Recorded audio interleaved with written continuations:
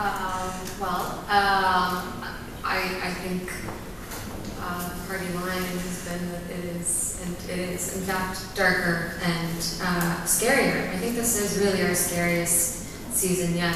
I remember reading the scripts at our first table read and just like, wow, this is it's gonna be intense. So I would say definitely scary. Yeah, I also think it's the most developed season that's come. I think we are getting closer to the end, so with that in mind, I think kind of opening opening the curtain on the Hawkins and why the things have been going on for the last 3 seasons and more into the mythology. So yeah, I think that's a big part of it, and it's setting up the end in a way with this season. I'd also say that it's a much bigger season. I think everyone's grown up, the fans have grown up, kids have grown up, so it's only fair that the story's grown up. So yeah, like Natalia said, it's become it's much darker theme. I think it's always been a love letter to movies. So if the first season was a Goonies, which stand by me, I think this season leans heavily on like a Nightmare on Elm Street type genre. So that's it, I guess. Bueno, pues primero lo que las palabras de Natalia, ¿no? Definitivamente se trata de la temporada la más oscura, la que más miedo da. La verdad es que en la primera lectura de guión todos estuvimos de acuerdo en que era realmente intensa. Y luego las palabras de Charlie, pues sí, efectivamente nos estamos acercando al fin y esta temporada empieza un poco a abrir la puerta para prepararnos para ese final. Abre también una cortina para dar una explicación de todo lo que ha sucedido a lo largo de las temporadas en Hawkins. Es la temporada con diferencia más grande, todos hemos crecido, los fans han crecido, los personajes han crecido y la historia ha crecido. Como ha dicho Natalia, es mucho más oscura y así como era, por supuesto, una declaración de amor de la serie a todos los indies, por sus similitudes con los Goonies, por ejemplo, en este caso sí que yo diría que el género se parece más a Pesadilla en el Street. Yeah, I think the expectation, at least from the outside in, has grown. That comes with anticipation and success. I think when anything is new and fresh, it's you kind of take it for what it is, and what I want to show as becomes successful. Looked upon and judged, I guess. But the nice thing for the actors on the show. I don't think I can speak for everybody because it's a question that we have been asked before. It is such a family from the top down, so from the producers, the directors, to all the crew, that it's never felt, at least when we're making it, that pressure's not there. It just feels like we're back doing the same thing we were doing in the first season as we were doing in this season. And it's very, it's very fun. It's very safe, and I think with that, the excitement comes from it being able to be safe and fun, and the pressure's off. So, that would be right. Yeah, nailed it. I completely agree. I mean, I think Duffer Brothers have time and time again shown, even us as the cast, just how good they are at writing and being able to take it up a notch every season, despite the fact that we're like, where do you go from here? They always take it somewhere great. So there's a lot of trust in the story that they're creating, and you can tell that they really love their story and love their characters. So yeah, it's a lot of trust in them. Pues la verdad es que es cierto que sobre todo esta vez las expectativas en general vienen desde fuera hacia adentro, ¿no? Y esto sucede cuando una serie ha tenido muchísimo éxito. La verdad es que fue diferente al principio, ¿no? Cuando se trata de una serie nueva, pues simplemente vas con lo que vaya surgiendo y fluyes. Pero yo creo que hablo en nombre de todos cuando digo que todos tenemos la sensación de que hemos creado una gran familia, tanto productores, directores, como todo el equipo técnico. Por lo tanto, eso ayuda muchísimo a no sentir tanto esa presión, sino que la sensación de volver a hacer lo que hacíamos en la primera temporada. Ha sido divertido, nos hemos sentido seguros en todo momento y ha sido emocionante. Y en las palabras de Natalia, la verdad es que los hermanos Duffer, que son nuestros grandes, es una maravilla lo bien que hacen las cosas, son unos guionistas fantásticos que siempre consiguen llegar a sitios increíbles. Nos encanta la historia y nos encantan los personajes. Yeah, it's hard to talk about filming the season without talking about the pandemic. We just started filming, and of course everything happened, and we got, like the rest of the world, we got kind of sidelined for a bit, and we were able to come back in a sort of timely fashion, and that's a credit to everybody who worked on that, got us back up and running. But there's a lot of protocols that definitely slow the pace down a bit, kind of changed the way that we filmed. And you're right, on top of that, it's such a big season, it's very spread out, there's a lot of storylines going on at the same time. So yeah, it was definitely a drawn out process, but I think it was always really fun, and I think we were all just really excited to be able to work through everything that was going on.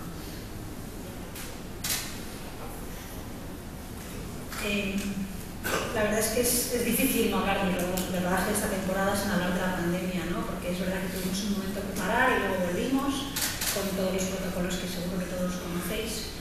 Por lo tanto, sí que se ha notado que se ralentizó el rodaje, pero bueno, esto es como habéis dicho, es una temporada muy grande, con muchísimas líneas narrativas. A pesar de todo el tema de la pandemia, siempre ha sido divertido y disfrutamos mucho. I always credit the writing of it.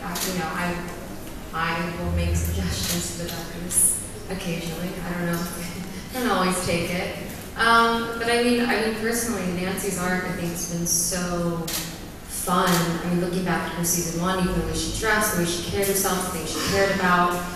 And then now going into our 4th season, I just think she's really come into herself and come to her voice and learn to listen to her intuition, which I think it's been a really nice journey to play. But there are, I think all of the females in our cast are strong and fully formed female characters, and it's such a lovely thing to get to play. La verdad es que sí, por supuesto, en este caso, pues todo el reconocimiento se debe al guión, y es verdad que de vez en cuando puedes dar alguna sugerencia, pero vamos, que ahí estaba todo. Y insisto en que ha sido muy divertido, se cuidan cada detalle. Mi personaje sí que ha tenido una progresión importante, ahora ya ha encontrado más su propia voz, ha aprendido a escuchar a su intuición. Por lo tanto, me parece que el arco del personaje ha sido un viaje muy agradable para mí a la hora de retratarlo. Creo que tenemos un elenco femenino fantástico con mujeres fuertes, mujeres bien definidas, y me parece una suerte poder formar parte de este elenco.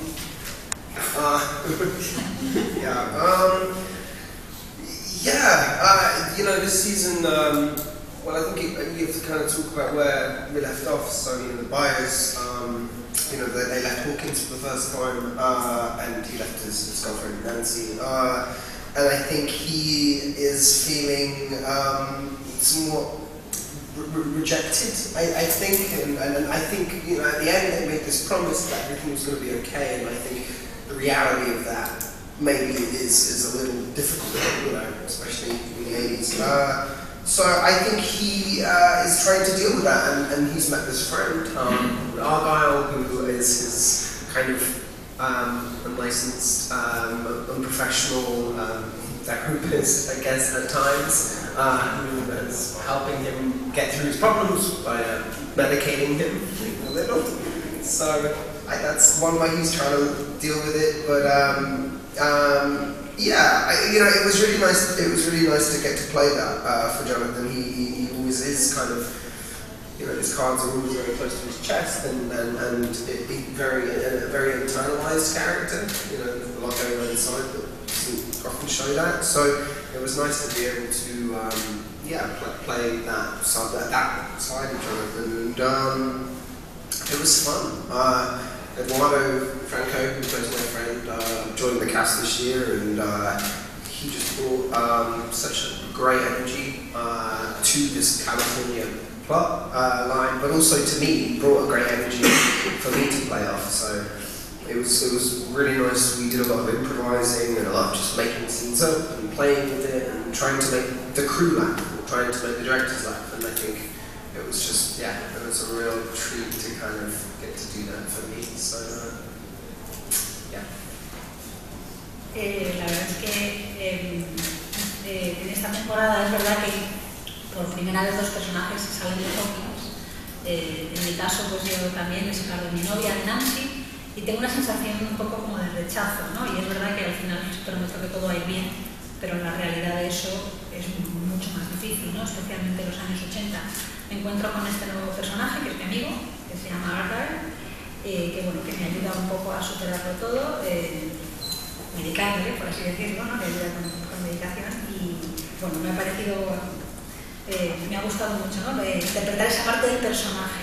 Él se acuerda mucho de sus amigos y esta parte, como decís, así un poco más relajada, ha sido agradable de interpretar. Es verdad que Eduardo Franco, que es el que interpreta a un amigo nuevo que se llama Dyer, se unió al elenco este año y ha aportado mucha energía, una energía muy positiva a la historia, pero sobre todo para mí. Hicimos muchísima improvisación, incluso nos inventamos algunas escenas, tratando de hacer reír a todo el equipo, que yo creo que lo conseguimos, por lo tanto la experiencia fue muy buena. It's funny because I think this season, more than any, we shot so out of order, all over the place. We'd be shooting from episode 1 and the next day 9. It was, it was a challenge, and confusing sometimes.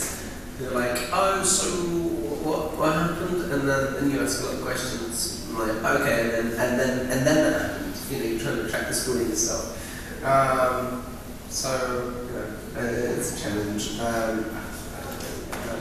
I mean, yeah, like there was a lot of piecing things together. It's really, okay, we shot that, but this hasn't happened. Okay, so what do we know? Okay.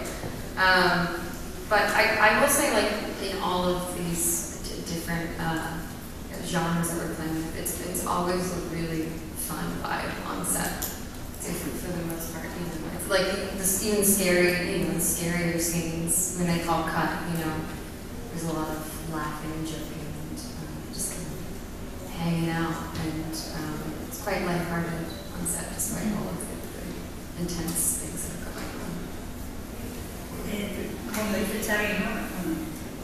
Que tiene gracia, ¿no? Porque justo en esta temporada el rodaje ha sido de alguna manera muy desordenado, porque no iba entrando como en el tiempo secuencial, sino todo lo contrario, ¿no? De repente esta parte de este episodio, luego otra, lo cual era un gran reto y a veces un poco confuso, porque de repente pensaba, ¿sabes en qué momento estaba el personaje? No ya ni me acuerdo. Y ahora Natalia dice, bueno, pues efectivamente es como una especie de sensación de estar haciendo un puzzle todo el tiempo, ¿no? Y con todos estos géneros y este cambio de género, a pesar de eso, siempre tenemos una especie de rollo muy divertido en el set. Incluso en las escenas que más miedo dan, como las más terroríficas, en el momento en el que se cortan, todos nos reímos, nos lo pasamos muy bien y ahí nos reímos. Yeah. It's kind of sad to think about that. It is coming to an end. I can't imagine